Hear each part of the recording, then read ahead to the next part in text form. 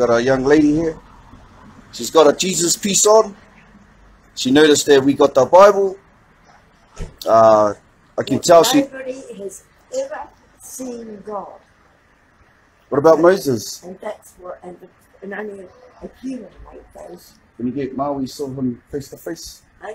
What about Maui? He saw God face to face. Who? Maui.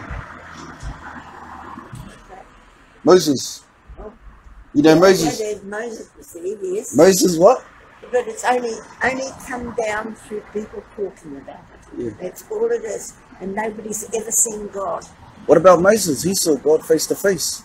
Eh? Moses, he saw God face to face. Yeah. Yeah, hey. So why did you say nobody's ever seen God before when Moses, Maui, had a conversation with him face to face? Married believe that. Married to believe anything. Married believe that. Married to believe anything. Married believe that. Married to believe anything. Oh, did you hear that, my people? Did you hear that from an Edomite? He said marrieds will believe anything. So they think we're that incompetent. It's their spirit. Can you get Ezekiel 35 verse 5? It's their spirit, you know. She said marrieds will believe anything. I'm going to save this video. This is good footage. Ezekiel 35 verse 5. Yeah, see that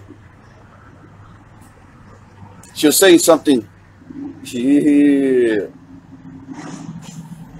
Ezekiel 35 5. Ezekiel chapter 35 verse 5.